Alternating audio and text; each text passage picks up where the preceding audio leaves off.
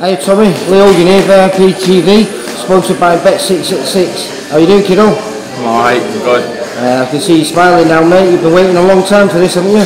Yeah, it's been over years since I've been in ring, since injury, but I'm glad to be back in with the boys, back sparring. Yeah, well, I just watched you do a couple of rounds there with Luke. So, how long have you known about this fight then? I've known, well, I knew the date was on, but yeah. I sort of said to myself, I'm going to get training about a long time ago, just get fit, stay fit, keep my body fat down, and that way if I do get the chance, it's there. What's it been made at? What weight has it been made at? It's been made at 13 stone, but usually I come in at like 12.8, 12.9. But in my year off, I've put on a bit of muscle size, so I'm going to have to slowly bring that down, or else it's going to... I was going to say, you're good really, I mean, considering you having to make that, because normally you are a fully fledged cruiserweight, aren't you really? Pretty much, yeah, I walk around at 4 and 10, so... And I strip down. It ain't both you and mate, you're both what we say, you're both priests. Listen, we don't know what you're fighting, do we?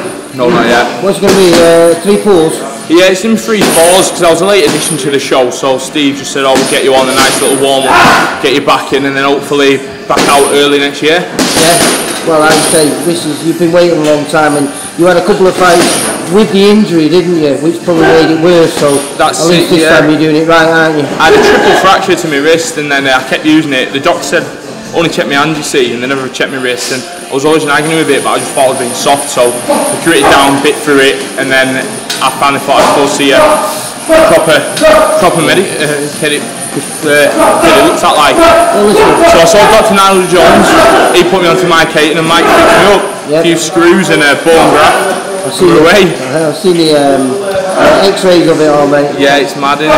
$6 million man, eh? Aye, something like that. Well, listen, good luck for the 6th of December, Olympia. Don't know who you're fighting, but you just know you're glad to be back. That's it, yeah. I just know it's getting. You can't pay for that feeling. As soon as I get in that ring, I'm just smiling, I'm just happy to be there. Well, hopefully we'll start eating hard again and live up to your name, TNT. That's it, that's it. Alright, mate, take care. Alright, thank you. See you later, mate.